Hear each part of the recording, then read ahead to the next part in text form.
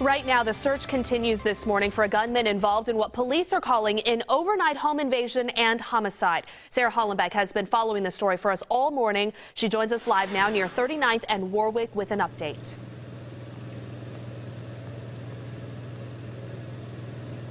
Police are still out here investigating. I'm told that they do have one person of interest in this case down at police headquarters. Now, this all happened at Warwick Boulevard Apartments about 2 o'clock this morning. We've seen them carrying out a lot of evidence, even in this pouring rain, trying to figure out what happened here.